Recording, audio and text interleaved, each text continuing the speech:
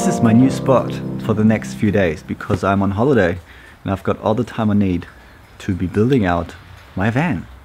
In this video I want to build a couch, not the one that I am sitting on. I've actually used that for a couple of weekend trips, which was nice, but only because I didn't have a appropriate sitting area, which I'm going to build. Right to the left of the wood burner, and I'm going to have the fridge in there as well. I've got this wicked shelter place for a few days, which is super nice because it's been snowing a heap last night and everything starts to melt today, sadly. Everything is wet and yeah, this place is sheltered, so super nice.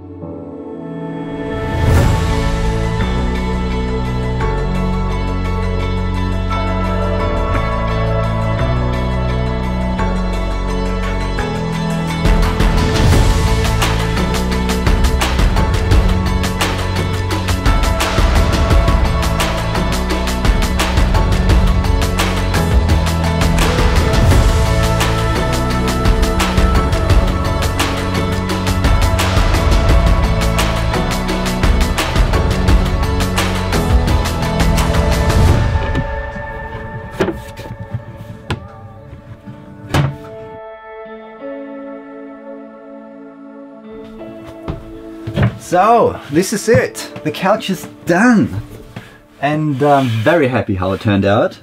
I did make a couple of mistakes, which I'm going to share with you in a minute, but I just want to show you how nice this thing is. Got two lids, one for the fridge obviously, which still opens. I can still take out this crate here. Very nice. And on the other side we got some cables in here and some storage, mate. One of the bigger things I probably could have done better is put the hinge, which you can see here, put this hinge on the outside, on the back side of this board that's going across. Because now I've got a bit of a gap on the whole length here, which I just didn't really see coming. Just in case you want to do the same. Have a bit of a cut out on this board, this back board that's going across, and put the hinge on the back. Take a chisel or something, or like file it off, and so that the hinge sits on the back side and sits flush in with the board on the top. And so then you can have the board running all the way across and even going all the way to the very end, and it still opens all the way, which is super nice. But yeah, in this case I wanted to have it in the front. I don't know why, I just didn't think about it. So yeah, that was one mistake. The other one was that the whole length of this top lid was actually too short. I have taken the length of the side piece here and didn't factor in this board at the front, and so having the gap in the back here is the only option so that it shuts all the way to the front. So a bit of a rookie mistake there. And there's a small third mistake, which was one of the boards going on the inside here, from here to there, which used to be a bigger board, and then I replaced it with a thinner one so that I can actually take out this fridge. So that was a lifesaver when I screwed the whole box to the frame of the wood burner and the passenger seats so that it all is super secure and doesn't move. Yeah, and it's super nice that I can actually clean it out. So yeah, taking out the fridge is super nice, having that feature now, and apart from that, it all looks very good. Obviously I don't have any cushions on there, so it's kind of like a wooden box, but imagine having like a nice piece of cushion on there, and they can just, you know, sit here and relax. I think it's pretty nice. So stay tuned how I'm gonna make the cushions and all that kind of stuff, because I'm gonna have a separate video on that. Yeah, what do you think?